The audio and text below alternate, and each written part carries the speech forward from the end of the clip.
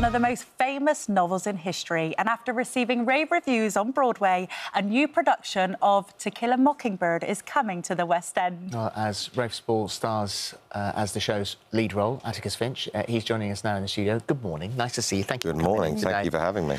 It's funny, published in 1960, sold 45 million copies worldwide, one of the best-selling novels of all time.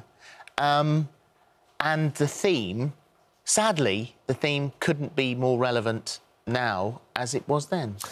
Absolutely. I think if you're gonna adapt any classic novel, or you're gonna restage any sort of story which people know, it needs to have a relevance and a pertinence to today. This definitely does, for obvious reasons. There's still people of colour being accused and sent to prison for crimes they didn't do. And yeah, as you say, it's one of those books that everyone knows.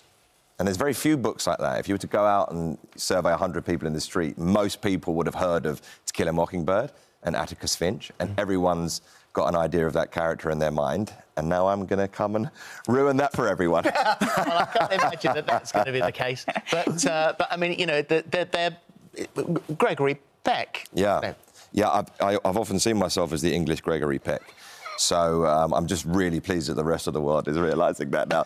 No, look, it's a different sort of adaptation. Aaron Sorkin, who's adapted the novel, has tried to come at it from a different angle. So the book, the film is very beloved, and Gregory Peck was fantastic.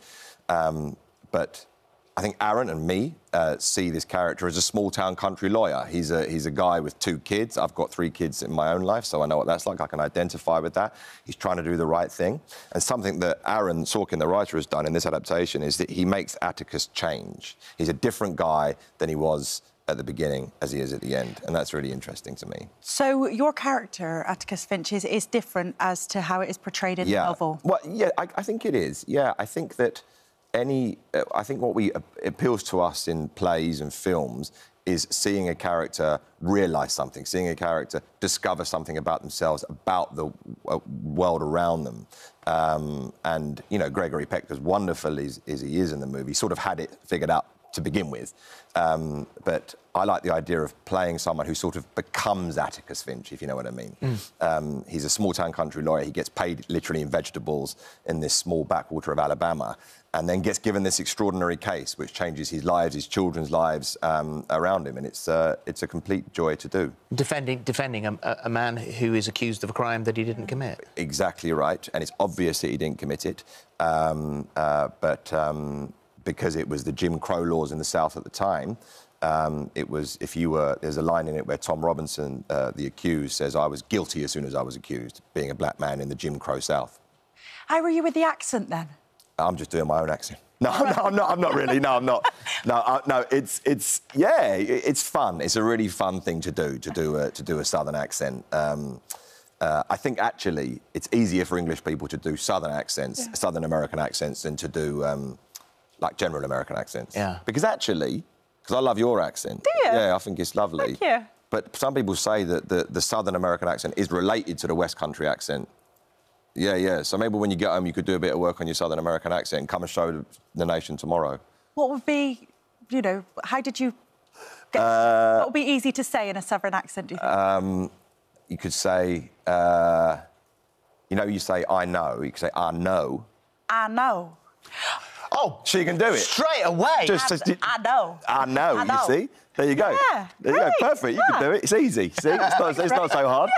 Yeah. It's funny, you a couple of times you threw the name Aaron Sorkin in, and I would have thought, and I'm pretty sure, that this was a big tick for you. Yeah, definitely. A fan. I'm a big fan of his. You know, he wrote The West Wing, he wrote Social Network, the Steve Jobs movie. You know, he's one of the greatest living writers. And I was lucky enough to be asked to do this, right? So no one had heard me read it before the first day of rehearsal, especially not him. Now, this production is the West End transfer of the Broadway production. And on Broadway, the part was played by Jeff Daniels and Ed Harris. So all that Aaron Sorkin had heard read this part was those 2 movie stars. So then I had to come in on the first day for the read-through with my little script. So I go, "Well, here goes," and read it, and then sort of look up like... Is that all right? Looking at the expression on their face. Yeah, but I'm still here. Yeah. And I've opened the show. We are 5 previews in,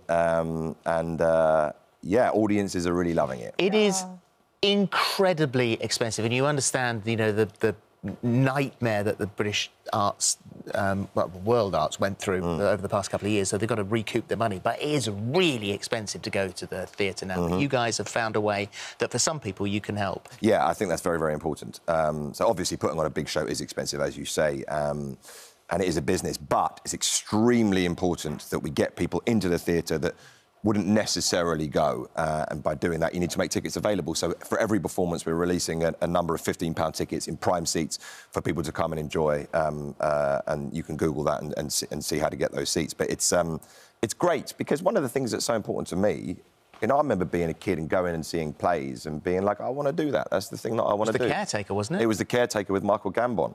And actually, I went with my dad, who's an actor, Timothy Spall, and he took me backstage afterwards to go and meet Michael Gambon. And I couldn't believe it. I was so knocked out by it. And we knocked on Michael Gambon's dressing room, and he opened the door completely naked. Oh. Yeah. And I became an actor. I'm not entirely sure what the story or the message is there. I don't know what the message was, and he didn't mention it. I was like, I'm just going to go along with this. There's Michael Gambon completely naked. It wasn't like he was like, sorry about this. He was like, yeah, come on in, come in. Naked. That's the acting life for you. It's the acting life, yeah, exactly. So, yeah, that was... life's never been the same since. No.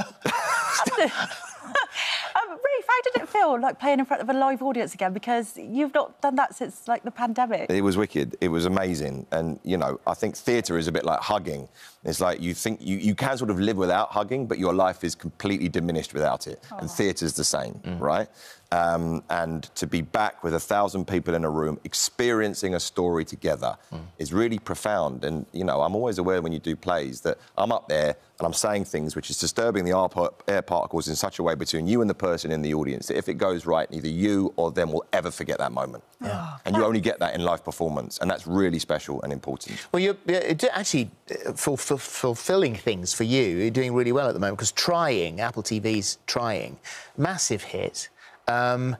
Season 2, when you can, Jason is the part you can get your teeth into a part when you've got season 2. Season 3 confirmed, and you can do your own accent.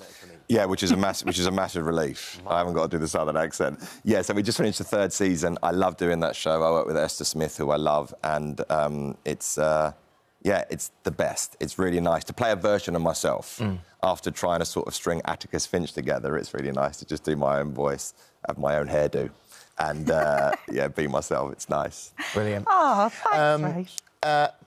Opens on the 31st of March at the Gielgud Theatre in London. Check for those more affordable tickets. In previews now. Yeah. Yeah, but please come along. It's a good show, I promise you. And I would have thought quite a bit to learn for you. It's a big learn, but you've got to be careful what you wish for. There we go. Thanks, Rafe. Thank Thank you. you. All those films are back in the theatre. Thank you very much.